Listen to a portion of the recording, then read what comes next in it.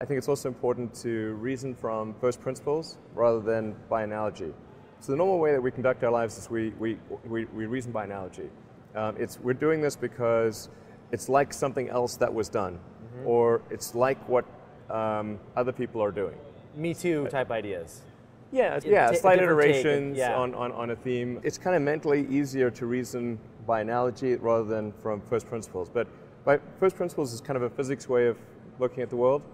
And what that really means is you kind of boil things down to the most fundamental truths and say, okay, what are we sure is true, or as sure as possible is true? And then reason up from there. That takes a lot more mental energy. Give me an example of that. Like, what's one thing that you've done that on that you feel has worked for you? Sure. So somebody could say, in fact people do, that battery packs are really expensive and that's just the way they'll always be, because that's the way they've been in the past.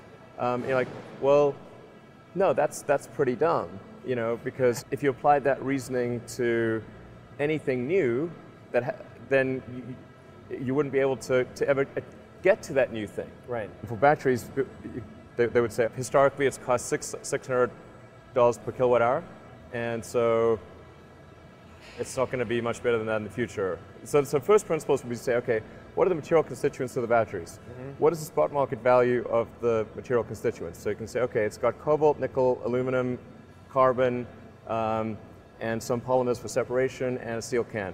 So break that down on a material basis and say, okay, what if we bought that in the London Metal Exchange, what would each of those things cost? Like, oh, geez, it's like $80 per kilowatt hour.